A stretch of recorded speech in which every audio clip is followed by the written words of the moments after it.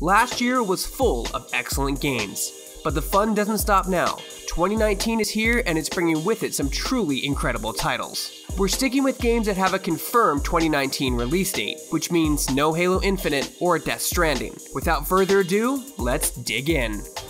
Resident Evil 2. You gotta be kidding me.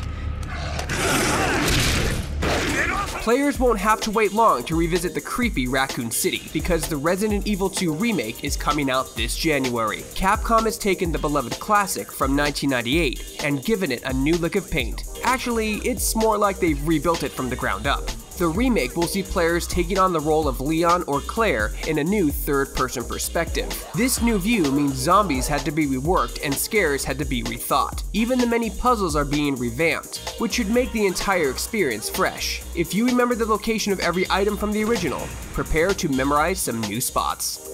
Somebody give me my jam! Crackdown 3.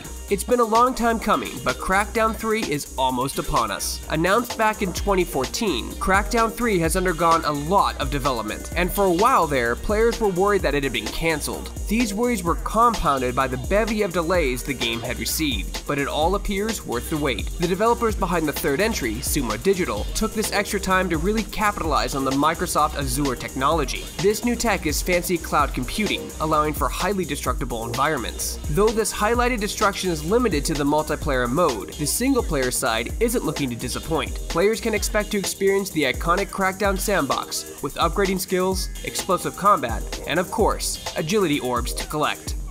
Going in after him. It's gonna be dark soon. When does that ever stop me?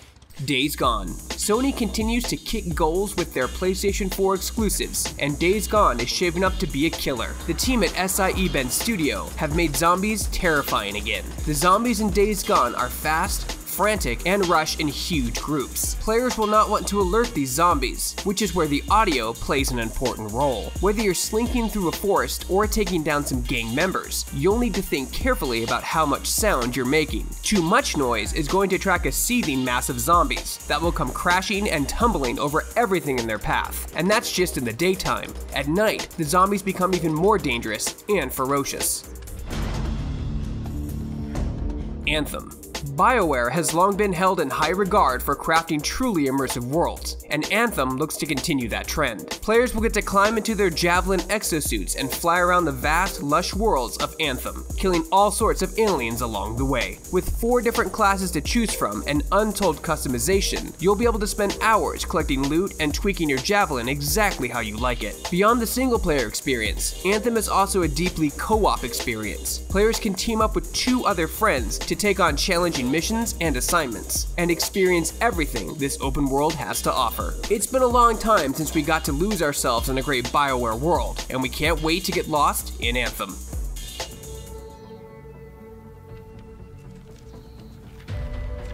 The Division 2. We couldn't get enough of The Division when it first launched back in 2016, and we're certain we're going to dive into the sequel. The Division 2 is set to launch on March 15th, and players all around the globe are preparing to survive the destroyed Washington, D.C. Customizing your weapons is going to be a massive part of The Division 2, with all sorts of mods and components available for unlock and purchase. And trust us, creating the perfect build is going to be very important, as the 8-player raids will no doubt be extremely challenging. We're fairly certain a whole lot of our time in 2019 is going to be spent strategizing with our friends about the best places to get loot in The Division 2. Last, but certainly not least, is Sekiro: Shadows Die Twice.